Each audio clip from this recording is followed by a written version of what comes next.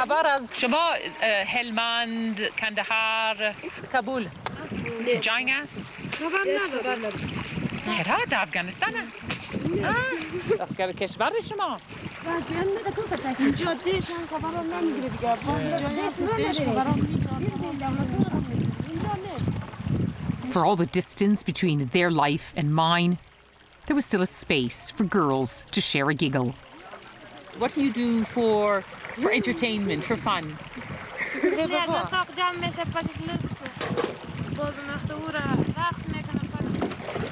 رقص افغان؟ چی؟ رقص اروپا؟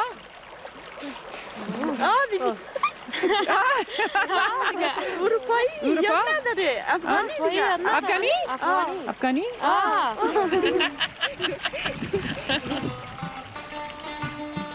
At moments like this, you feel a shared humanity, no matter how different our lives. But I'm leaving this village, they will stay, in lives that are, for the most part, determined from the day of birth.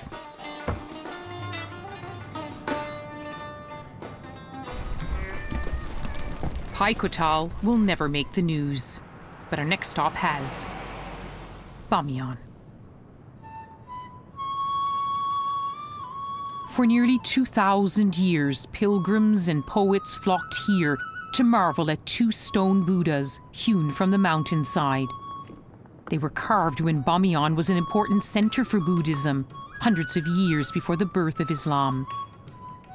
Then in 2001, the Taliban condemned them as idols, an affront to Islam.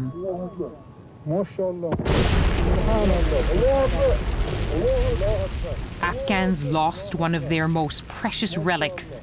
So did the world.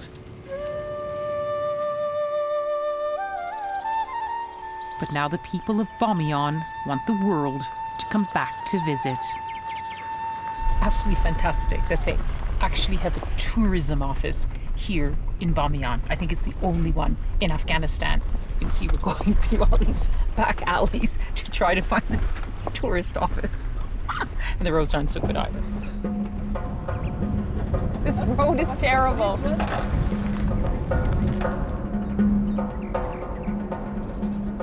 Once I found the office, there was another surprise.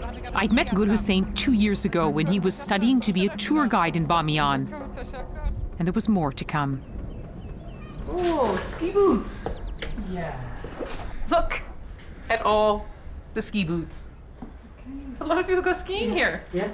Who goes skiing? Afghans? Afghanistan internationals. Really? Yeah. Extraordinary. This is, after all, a country of mountains. But how do you get here when there are no commercial flights and the main road from Kabul isn't safe? But that wasn't stopping Gul Hussein's dream. If we talk about all Afghanistan, it's difficult. But when we come to talk about Bamyan, and Bamyan, it's no problem. Bamyan is it's peace province. So how many tourists have you had this winter? This winter for skiing, I had two real tourists. Those who are, one was from Australia, one was from UK. Two real tourists. Yeah. The last time I saw you, you talked about your dream, Yes. which was tour company. to make a tour company. Yeah. So my hope that one day my company should be famous for all Afghanistan, not for only Bamyan. To help improve those statistics, I decided to be the third and last tourist of the season. With the snows all but gone, we had to walk to one of the furthest peaks. Fortunately, the Afghan ski lift was working. That's the donkey. Ghaffar, my driver, gave it a go, reminding me of Afghans' fearlessness and enthusiasm. Way to go, Ghaffar!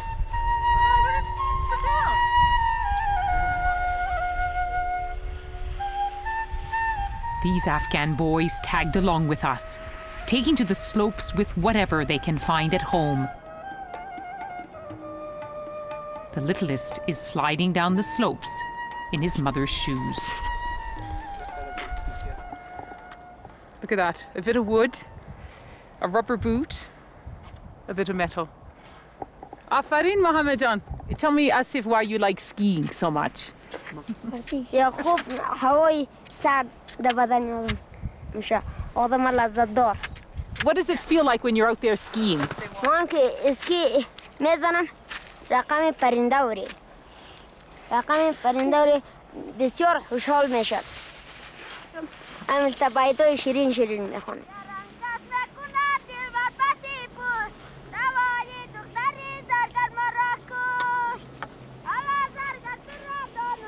May this country give him the peace and prosperity, just enough to make him a ski champion someday.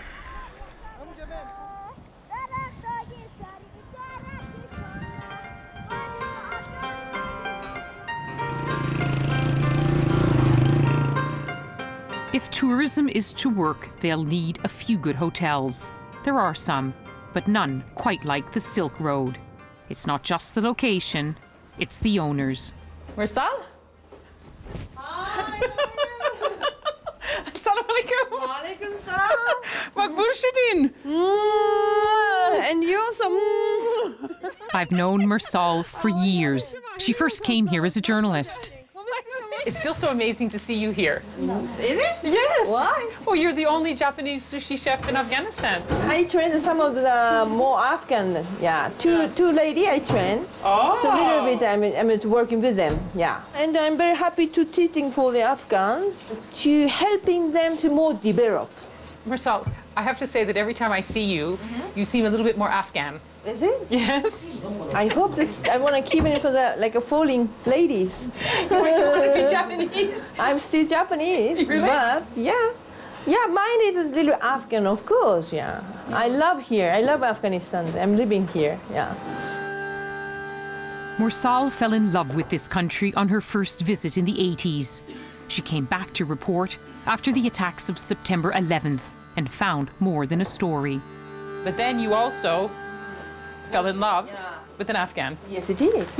It's Sabur. So yes, this is now, if 9/11 is not happening, so nothing's happening, Oh. I changed my, life for 9/11. Are you Muslim now? I'm Muslim. Oh, you had to convert to get married. Yes, it is. Oh, but it's not very good Muslim, little bit lazy Muslim.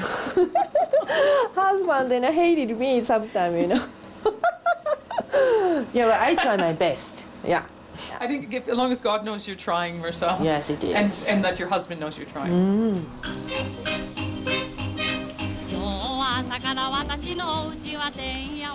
Mursal invited me to stay for dinner. How could I refuse?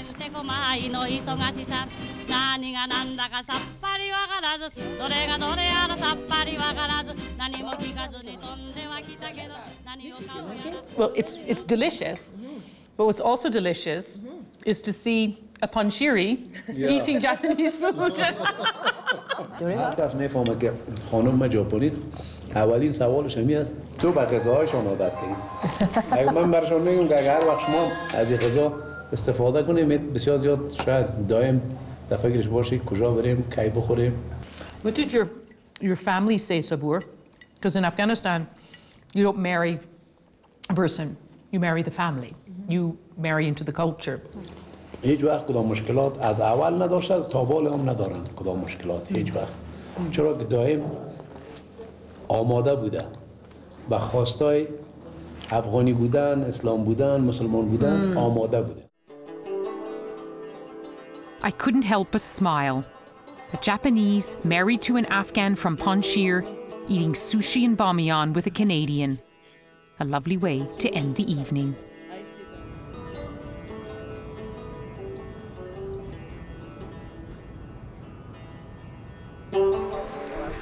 It was the last day of my trip before heading back to Kabul, but I couldn't leave Bamiyan without making one last stop.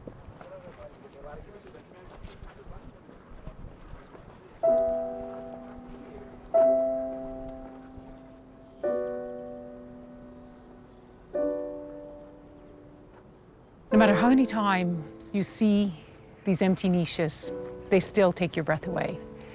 And every time I come to Bamiyan, no matter where I am in this valley, you feel the presence of these Buddhas.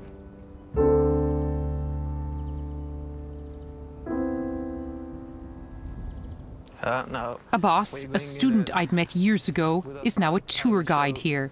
some interesting things, like this is a Buddha feet. Oh, You the can feet. see, yeah. But what pretty destroyed by the Taliban army in 2001. But you know, when you look Yeah. and to think, there was the world's largest standing Buddha. Yeah. So it was so important to the world's heritage, to Afghanistan's heritage. And around here, it was the Buddhism temples. For Buddhists, on that time, it was so holy place. But in the Taliban's extreme creed, all this was sacrilege and had to be destroyed. Surprisingly, the evidence is still here. Heavy.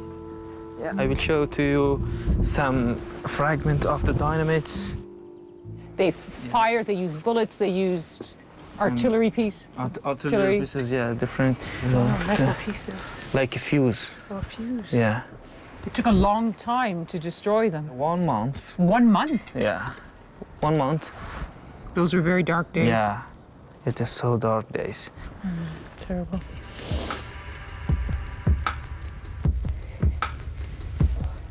The best way to get a real feel for these colossal Buddhas is to climb the rough stairway hewn out of bare rock. I've stopped counting. I've done a lot. More to come. Please. Now It was well worth it. the Buddha statue. From here, the valley seemed so serene, so peaceful. But even here, in this most hopeful of places, I still found fear about what lies ahead. At night, you go home and you worry that the war will come again, the Taliban will come back. Yeah, maybe. But you will stay here with your Buddhas? You're not going to leave Afghanistan?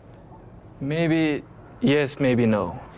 Maybe when Taliban comes to Bamyan, capture me and kill me, because they thinking we are connecting with foreigners. But this is my select, because new generation, they are thinking we should improve our country. Bamyan is a place where Afghans can find space to dream. But dreams quickly run into limits here. Bamyan can only realize its promise if the rest of Afghanistan does too.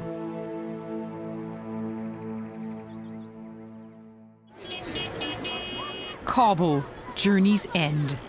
A city bursting with life, bursting at its seams. I arrived in the capital with a feeling of happiness, to have made a wonderful journey. But it was a feeling soon tinged with sadness, as bad news came through.